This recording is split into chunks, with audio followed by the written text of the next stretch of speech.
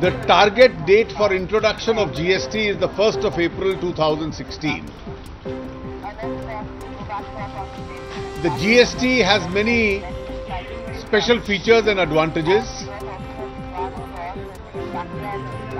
It creates India into one uniform market, which effectively means that 1/6 of the global population within the country will be one market, which will have a uniform rate of taxation for both goods and services.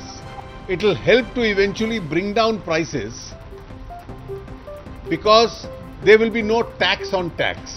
We, on behalf of the government, along with the support of all parties who are supporting the GST, are determined to pursue this and will take all correct measures politically and constitutionally to achieve this goal.